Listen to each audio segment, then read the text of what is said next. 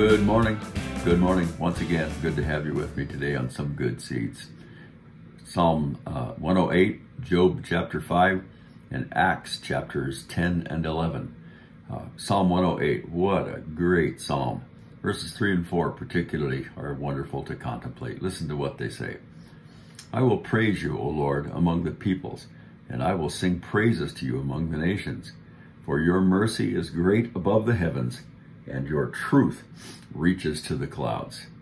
Well, the first thing that strikes me is the decision that is made to give praise to the Lord. I will praise you. And I think you know too, it's not a matter of how we may feel, but praise is based on God's worthiness to be praised. It's a decision that we make. Then there's the arena in which he is going to give praise to the Lord, to declare God's goodness where? Among the people and even the nations. That's followed by a reason for the praise that he's going to offer.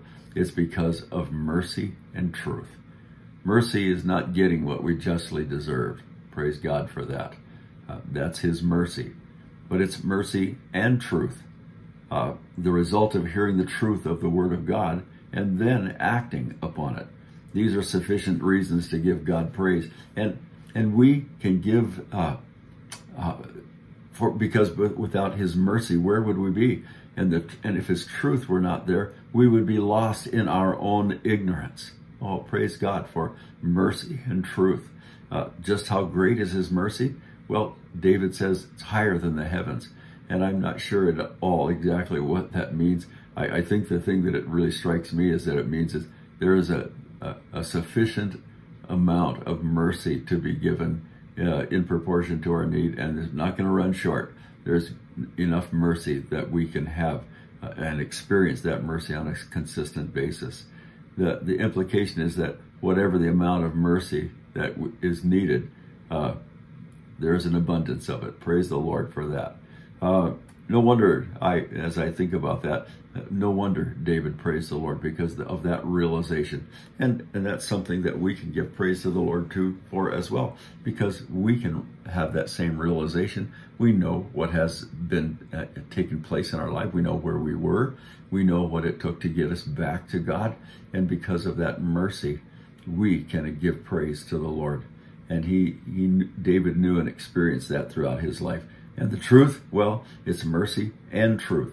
Truth reaches to the clouds. David understood that the mercy of God was so great that if it were to be measured, it just couldn't measure it. It would extend above the heavens, and his truth would reach above the clouds.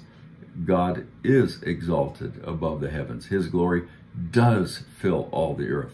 And the goal of history is that God might be made known and be honored for what he is and who he is. And so what do? Well, we give praise. We sing praise to the Lord for his mercy and for his truth.